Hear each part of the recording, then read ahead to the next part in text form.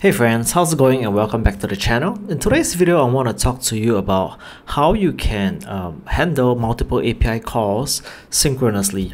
Alright, and I want to show you like the old legacy way of doing it and how you can actually use the combined zip operator to achieve that.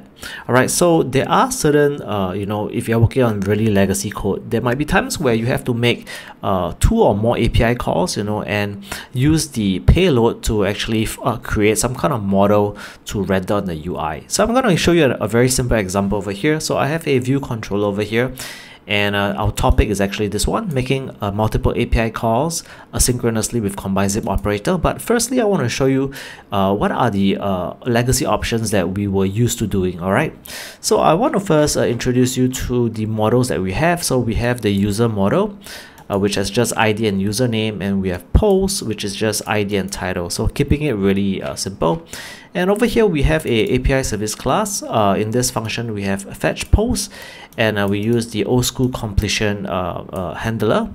And then what it does is that we just put in the endpoint, and then we are just using URLSession to make a data task, and then we'll pass it using JSON decoder into the post array. And same goes for users. All right, so these two are individual functions that handle the different endpoints. Okay, so over here inside my view.load, I have two functions here that I'm calling. So one is called fetch API sequentially. All right, so sequentially means I'm going to make the first API call, and upon success, then I make the second API call. And finally, I will use both of those payloads maybe to generate some kind of UI or to update certain operations on the view controller. All right, so as you can see over here, sequentially means one after the other. All right, so over here we fetch the users first, and upon success, so you notice I didn't really bother too much about the failure case because I know this will always be successful. Upon the success case, then we fetch the post. Okay, so we make one API call first. When it's successful, then we call the second API, and when it's successful as well, then I'm going to print out done sequentially, and I'm just going to print out the users.count, since we know that users is an array and post is an array as well. And as you can see over here, we have the printout on the console, done asynchronously, or over here, done sequentially 10 100. All right, so over here we have the second function. This is fetch API asynchronously. So asynchronously means that we are not waiting for one API call to end before we make the other API call. All right, so what we do is that we use a dispatch group, and we fire both APIs at the same time. All right, so you see over here, fire the fetch users as well as the fetch post. And then what we do is that we are using the dispatch group to monitor when the callback happens, and when it finally happens, we call the notify method, and then we just print out done asynchronously users.count and post.count. So as you can see, fetching it asynchronously will always be faster because one API call is not dependent on another API call. All right, so let me just quickly run the app one more time, and you will see that asynchronously is always faster than sequentially. All right, so let me just hit this one more time. All right, so asynchronously is always faster than sequentially. So today I want to share with you a technique. I won't really say it's a technique, but it's a way of making API calls asynchronously using the combined zip operator. And I want to talk about this because I think that it is so much cleaner to work with, and it's so much more readable. Okay, so I'm going to show you how you can do that. If sometimes you may have a function that has to make multiple API calls. So in this example, you can see that I'm only making 2 API calls, but there may be certain situations where you have to make maybe 3, 4, or 5 API calls. I mean, that is really bad design, but these things do happen. And if you are to do it sequentially or even asynchronously, you notice that your code is going to become very bloated, and it's going to be very hard to read. Readability is going to be very low, and they're just going to frustrate future developers. So I'm going to show you a really clean way to do this. All right, so what I want to do is I want to append a new function inside the API service, and I have that already with me. So I'm just going to copy and paste that. So let me just copy fetch users first, So let me just paste this inside over here. All right, so I'm going to make this a private function. Okay, I don't really need a private, but I'm going to show you why I do that anyway. All right, so over here, any publisher is going to complain because we have yet to import the combine framework. Okay, so now I do that, I believe it should not complain anymore. So this is pretty much the same thing as this one over here, just that we are using the data task publisher, which is the combined way of doing things.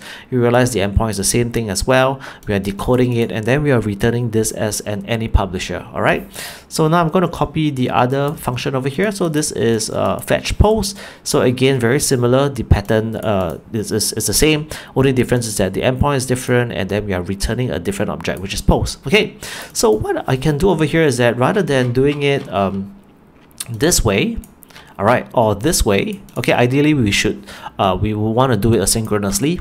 Okay, so I'm going to show you how you can do that using the zip operator in combine. Okay, so I'm going to create a function over here called fetch. Okay, maybe let's just call this a fetch. Okay, I think fetch is fine. And then I'm going to return any publisher over here. And then this time, since I want both data, users and posts, I'm going to create some kind of tuple over here. So it's going to be a user, and then maybe posts. Okay, and then what do I need over here? I'm going to do error. Okay, so what I can do is I'm going to do publishers dot zip. All right, so what zip does is that it's going to you can think of it as, you know, your zip on your jeans. All right, it requires two parts to be fulfilled in order for you to zip up your pants. So what it means is that it requires two of this these functions to fire for both functions to return some kind of result before it can conclude, before it can return a value. All right, so what I'm going to do is that I'm going to just pass in fetch users here, and then I'm going to pass in here fetch posts.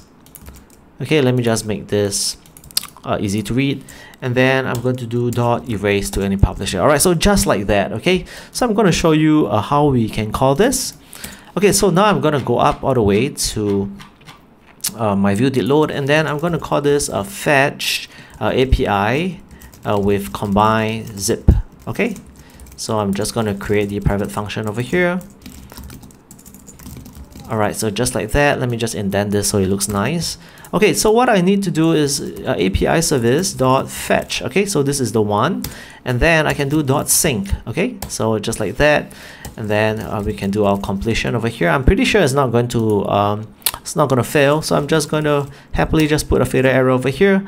And then notice over here that the result type is actually a tuple of user array as well as post array. Okay, so I'm going to do users, comma, and post over here, and then I'm just going to print out. Okay, maybe I'm just going to copy this, and then done with zip. Okay, and then again I have users.count and post.count as well, and I have to store this inside some kind of subscription. All right, so I'm just going to create a cancellables over here. So set any cancelable, just like that, and then I can just paste this cancellables inside over here. All right, so now I'm going to just comment all this out, and then just run this, and you'll notice that it's going to achieve the same result as well. All right. Okay, what's the problem? Oh, failure. Okay, I'm receiving failure error because it's calling the done. Okay, so let me just show it to you why this is happening. It's going to return the I believe the completed state as well. All right, so the finished state. All right, so over here done with zip 1010, and yeah, this whole tutorial is just to show you how you can use the combine zip operator to achieve the same thing as this one over here, and it's going to look much cleaner. And obviously, you know, if let's say you are making like a bunch of, let's assume you're doing something like that. Okay, you have like maybe some other kind of function, a few more functions, then all you need to do is just, you know, just do a comma, just put this inside over here, do a comma, and do it inside over here, and basically you just have to append this signature over here, and it's just going to return everything for you so much easier. All right, guys, I've come to the end of the video, and I hope that you find this helpful, and leave me a comment and let me know what you'd like to see in future videos. All right, I'll see you in the next one. Cheers and bye.